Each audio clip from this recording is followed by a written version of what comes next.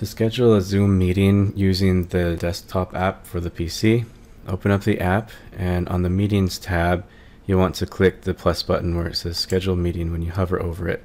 You can schedule it in Outlook or Google Calendar, or schedule it right in the app. To schedule the meeting, you'll put the topic for your meeting, as well as the day and the time, duration. You can also set this to recurring meeting.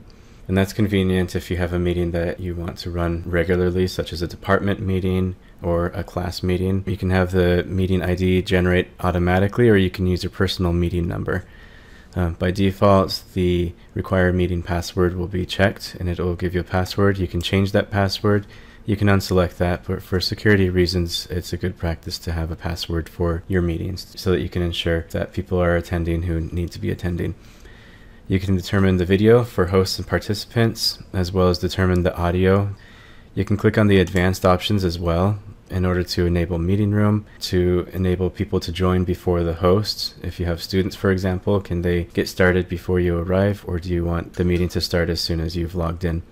You can mute participants on entry as well, which is a feature that I always select because I want people to be mindful of when they're using their microphones. When you have all your settings correct, then you click Schedule.